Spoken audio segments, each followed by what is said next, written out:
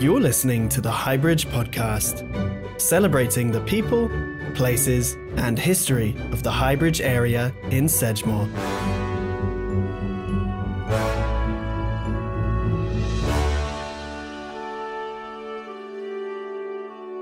And welcome along to another edition of the Highbridge podcast, celebrating the history, people, and places in the Highbridge, Sedgemoor area of Somerset. This season is funded by SEED, which is a consortium of community organisations in Sedgemoor, comprising of Bridgewater Senior Citizens Forum, Bridgewater Town Council, Community Council for Somerset Homes in Sedgemoor, Somerset Film and Young Somerset, which is funded and supported by Arts Council England, Creative People and Places, Lottery Funding and the Arts Council. This episode I'm chatting with Larry Bennett, who is going to tell us all about probably one of the world's most famous radio stations, which was based in Highbridge. Why was it so famous and who listened? Want to find out more? Then listen in to this fascinating chat with Larry Bennett. To start us off, Larry, tell us a little bit about what the radio station was all about. Right. It was probably at its time the world's largest maritime communication station. If you think of today and you pick up a phone, you can speak anywhere in the world via satellite, anywhere, any aircraft, any ships, anywhere in the world you can do that. Back in the 1920s when it was formed, the only way to communicate with a ship was via radio. And that's using Morse code of all things. There was no telephony at the time, everything was in Morse code. So if you wanted to get a message to a ship, you sent a message to your local post office, who would then forward it to the radio station at Highbridge, and then they'd relay it by Morse code to a ship over the radio link. And if they wanted a message returned, the ship's radio officer would send a message back via the radio station, and it would then be forwarded to the destination. And that carried on for 30, 40 years, from 1920s, 1930s, 1940s, right up to the 1960s when radio telex came into operation, which made it much easier for shipping companies to send messages direct. There was also radio telephone communication, but that didn't come to Highbridge till 1972. Prior to that, it was done through a station at Rugby, with a receiving station at Brent in Essex, and also at Baldock. So basically, the station was to let everyone communicate with the ships at sea and vice versa, and that was the whole point. At the time, the British Merchant Navy was huge, one of the largest fleets in the world, and the station was, and probably was, even when it closed down, the biggest maritime communication station in the world. In Highbridge? In Highbridge, yeah. The other thing that threw me when I first discovered it was it's called Portishead Radio. Mm-hmm. Yep. In maritime communication parlance, the station is named after the transmitting site. The station was formed in 1920. The original transmitters were at Devizes in Wiltshire. That was the site of an old point-to-point station which was converted to army use in World War I. And in 1920, the post office took it over, put transmitters there, and it became Devizes radio station. The problem with that, it was nowhere near the sea. It was a high-power transmitter which was causing all sorts of problems to the receivers in the same location. So what the post office did, they put a receiving station in Highbridge, away from all industry, close to the coast. And then transmitters were at Devizes, the receivers were at Highbridge, but then in 1926 they moved the transmitting site to Portishead, on Portishead Down. And that's how the station got its name. So from 1925 it was known as Portishead Radio, and that's how it stayed until the bitter end in 2000. So when they moved it into Highbridge, they kept the name, and that's why it stayed Portishead. Exactly, yeah. The Portishead transmitters closed in the 1970s, but the station was so well known throughout the world, they just kept the name. Even at the closing down time, the transmitters were at Rugby, but the name Portishead Radio is so synonymous with shipping, they kept the name all the way through. So, when did you work there? I was there from 1980 until the bitter end in 2000. So, unfortunately, I never got a job at sea.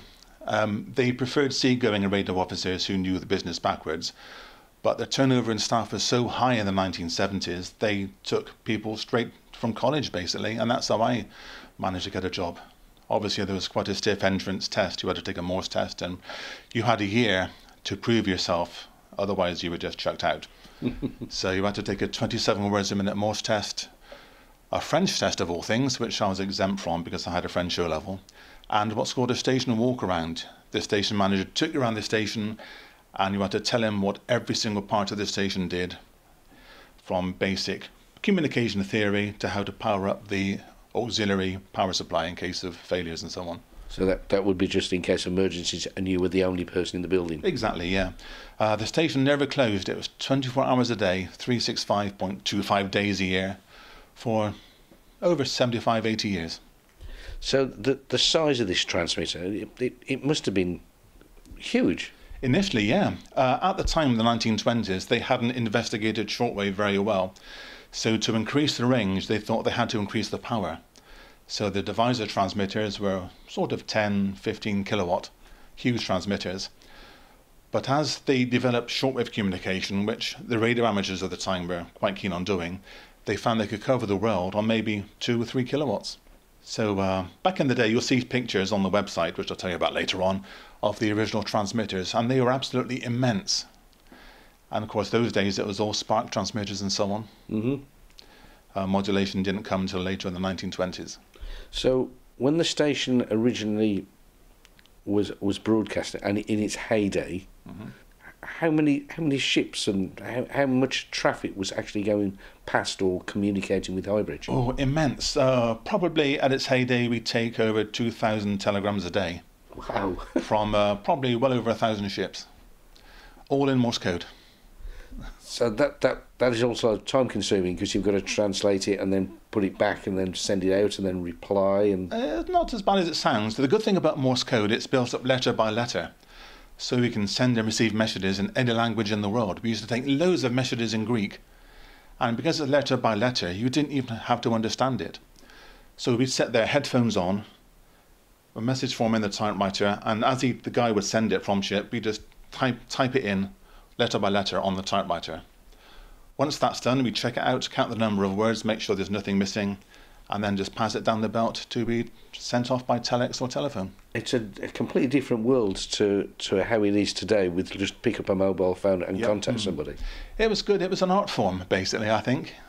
You know, some of the skills, you'd see people there, they'd have headphones on, drink a cup of tea, sending Morse code and having a conversation at the same time with the guy behind you. You know, and it's second nature to some. I couldn't do it, but some of the guys, they've been doing it for 30, 40 years, and they were absolutely immense. Absolutely brilliant to see them in action. And sometimes at busy periods, like Christmas and New Year and everything, there'd be 40 Morse code positions in the same room, and everyone sat there typing away. The noise was fascinating to hear. You retired from this role, but you've sort of taken on the role of becoming a local historian for the station. Yeah, BT weren't very good at their heritage side of things. The station closed in 2000, and in the afternoon of the closing day, the engineers were in dismantling it and basically skipping everything. You know, I thought, this can't be right. So I managed to purloin a lot of equipment, which I still use. And then there was all the paperwork going right back to the 1930s. And this has got to be kept. So I rang the BT archives and managed to get a secondment to them. And for 6 months, I spent all my time collecting all the historical information I could. Then passed to the archives. Some stuff they didn't want, which I kept for my own use. And it's such an important part of the local history scene. You know, people don't realise how important the station was. Mm. You know, people think of the radio station, oh, I had a great social club, cheap beer, and that was it. But it was, you know, the world's largest maritime communication station. You know, and there's nothing left at all to commemorate it. The station was demolished in 2007, a housing estate built on the site. There's nothing there. Absolutely not a brick, not a fence, nothing. Absolutely. Yeah. And that's what threw me. I mean, I first came across your project because you set up a Facebook page. Yeah. Mm-hmm. Up until then, I kept looking around, and suddenly this Facebook page appeared, and I mean, how have I missed this radio station? And then I started to read more and more, and realised this is a huge project. Yep. This is so. If people want to just join the group, if they know somebody or they had family members, what's the Facebook page? Right, there's two groups. One is one for ex-staff only and families, and that contains personal information about people, what they're doing, or anyone who's sadly passed away and so on, and it's very in-house.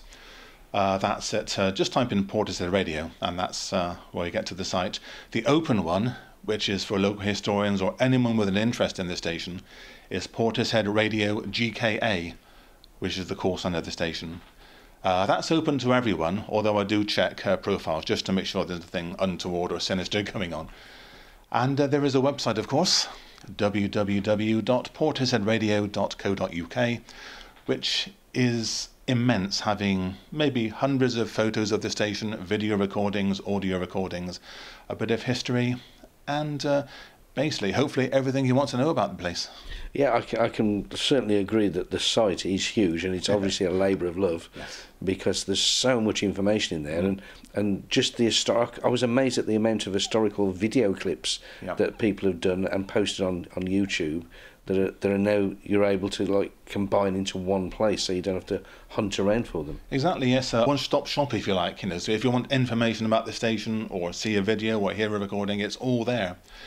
And of course, there's other ancillary pages with book reviews and some of the funny events which went on, which can be made public. Some obviously can't, but there are some which are quite legendary. Would you like to share one that springs to mind? There's one. There's a nice one. Some of the guys who worked at the station were a little bit eccentric. Great people, wonderful characters. And one day, this guy was taking a telegram, and then all of a sudden he stood up, and still taking a telegram, and they were looking at him. What's going on? And I said, well, why are you standing up taking this telegram? And he turned around and said, I am receiving a telegram for Her Majesty the Queen. And of course, the most famous one, which is on the website, is at Christmas, people used to have to book telephone calls to ships and book them days in advance because it was so busy. Ships were limited to maybe a half-hour slot, which had to be booked in advance. So on Christmas morning, we received a call from the chairman of Cunard, who would like to book a call to the QE2. And in typical radio officer parlance, we said, sorry, you can't have the call, the QE2 is fully booked. To which the caller said, do you know who I am? The usual thing.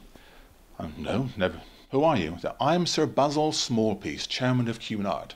And the response came, I don't care if you're Basil Brush, you still can't have the call to the ship. A few days later, we received a letter of complaint from the chairman of Cunard, who appreciated the fact he couldn't have the call, but he wasn't too pleased with being referred to as a furry rodent. I think was the phrase he used. But yeah, there's a few characters in the station, and there were a few interesting episodes, some of which are on the site.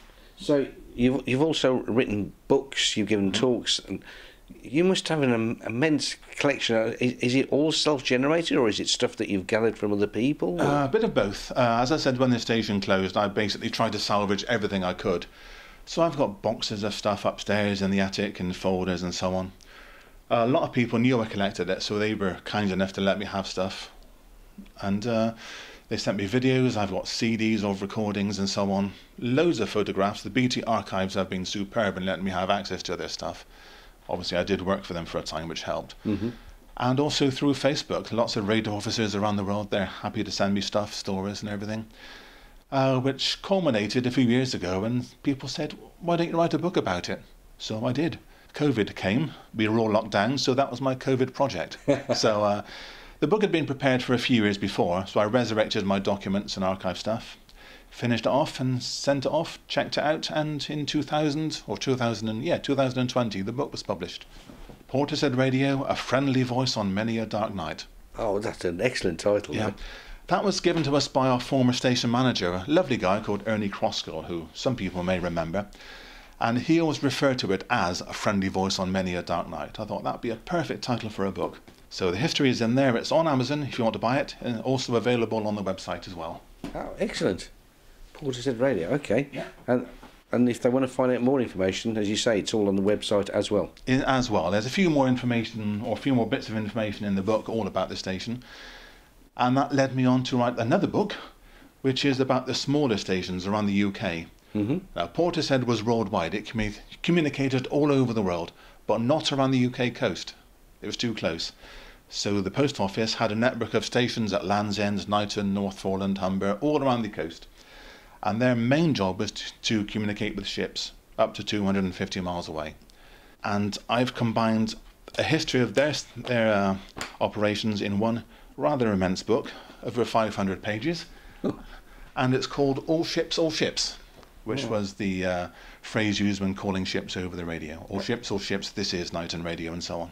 And to remind the listeners again, the website to be able to find links to all this sort of stuff is... It's www.portisheadradio.co.uk. And it's also available on Amazon. But if you want one of the not very rare signed copies, that's through the website. Absolutely. So, do you run the whole website yourself? Is it just you? It's just me, yeah. Wow. Again, a labour of love. I mean, having retired, there is a bit more time, not a lot.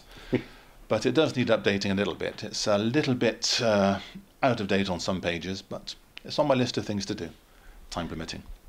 The website of that, is it something that have you always messed around with websites, or is this another skill you had to learn? Not really. It's the original website was set up in about 2005 when it was hosted by BT. BT stopped hosting websites a few years back, so the site went dormant for a few years, and I resurrected it with a bit of financial help. But we got it back on the internet again, and it's thriving. Really is thriving.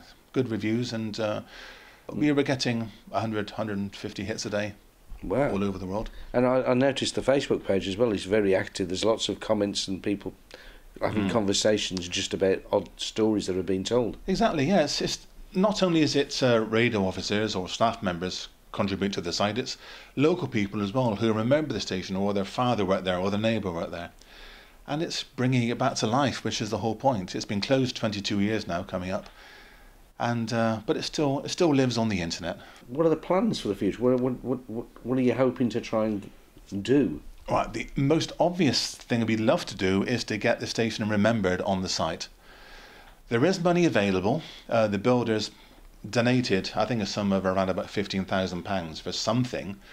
The original plan was to have an obelisk or a memorial on site. That changed, but there is a dispute between the developers and the county council. So until the council have full ownership, they can't do anything. Mm-hmm. I've seen the plans. They want to put some sort of aerial shaped climbing frame, which is...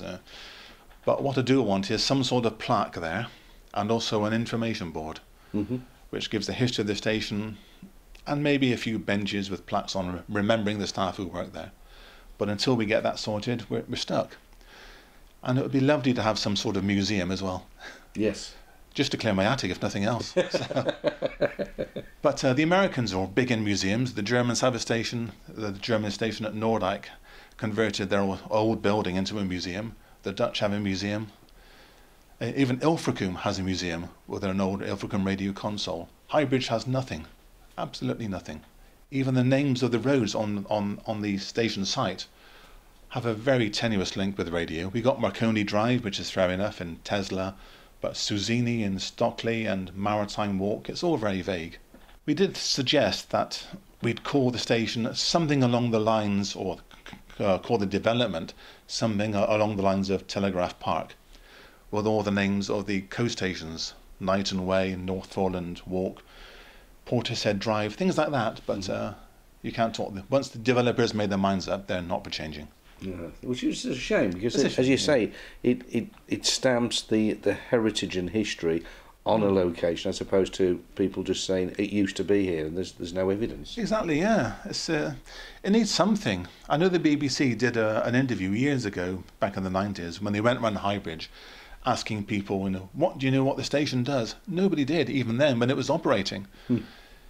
People thought it was, something really secretive and GCHQ. It's not. It's fully public. You can pick up any radio list in the world, and it's all there, all the frequencies. Obviously, you weren't allowed to listen to it, but only with special dispensation. But people did. So, do you remember Highbridge back the period that you were there? So during the 80s period, yep. Do you have fond memories of Highbridge town? Is there anything that stands out that?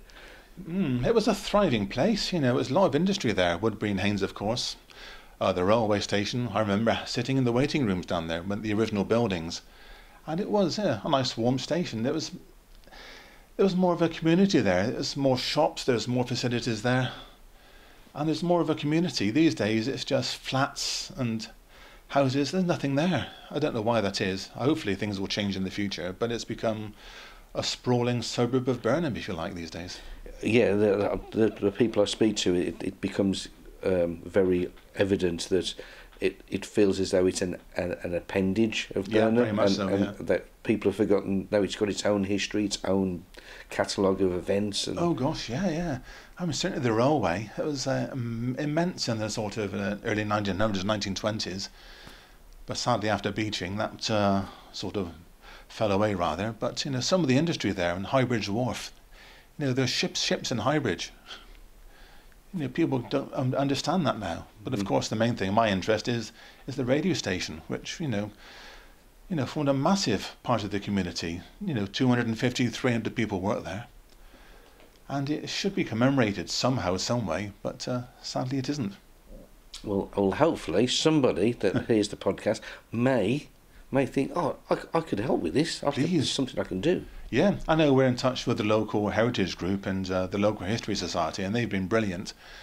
But it's just getting, people with influence on side. I've managed to get our local MP involved in the radio station side of things, and he's asked to be kept informed. But the history group needs a push to get some location somewhere for some sort of museum or exhibition somewhere to recognise the place. Otherwise, to a lot of people, it's a place you go through on the E38. But there's so much more to it, so much more. Larry, that's a perfect way to finish our conversation. Good. And thank you very much for your time, and every success with the book, the website, and hopefully getting some recognition of the site and where it was. Oh, that would be wonderful if we could. I could sleep easy then. The Highbridge Podcast, available on many popular podcast directories, distributed as the Highbridge Podcast on Apple iTunes, Spotify, Podcast Google, Amazon Music and TuneIn.com. It can also be found at sedgemoremedia.com and is hosted and found at hybridgepodcast.transistor.fm. Also available on your smart speakers. Just say the wait word to the speaker and say clearly, play the Highbridge Podcast.